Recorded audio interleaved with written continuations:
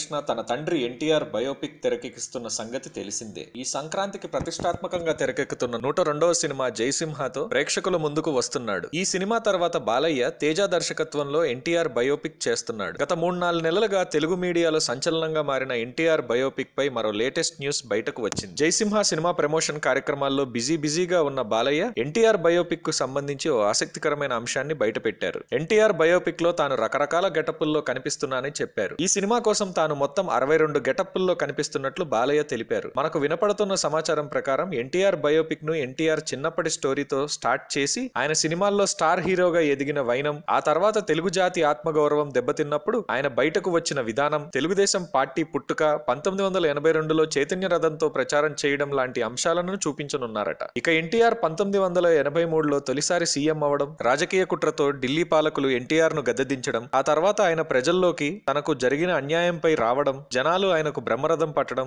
తిరిగి 1985 ఎన్నికల్లో ఘన విజయం సాధించి సీఎం పీఠం ఎక్కే వరకు ఉన్న అంశాలతో ఈ బయోపిక్ తెరకెక్కనుందని తెలుస్తోంది. ఇదిలా ఉంటే ఎన్టీఆర్ జీవితంలో చీకటి కోణాలను కూడా సినిమాలో చూపిస్తామని బాలయ్య చెప్పడంతో ఈ చీకటి కోణం ఏంటో ఎవరికీ అర్థం కావడం లేదు. ఎన్టీఆర్ జీవితంలో మిత్రులతో పాటు శత్రువులను కూడా సినిమాలో చూపిస్తామన్నారు. ఏదేమైనా ఎన్టీఆర్ బయోపిక్ ఇంకా సెట్స్ మీదకు వెళ్లకుండానే అనేక సంచలనాలను క్రియేట్ చేస్తుంది. ఈ సంచలనాలు ఇంకెన్ని ఉంటాయో చూడాలి.